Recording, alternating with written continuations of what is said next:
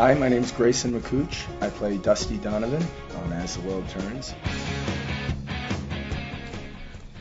Did the character experience and increase in emotional or spiritual depth during his time away? And if so, can you draw any parallels with your own experiences while away which might enrich your portrayal of him? Ellen K. Well, thanks for the question, Ellen. Indeed. That's what happens. I've had my own spiritual enrichment while I was away. I went to Italy with my mother. We saw all the greatest artwork in the world. And some of my favorite art was in Florence. Some of the Renaissance paintings that had Great Danes in them, or what looked like Great Danes, the big dogs.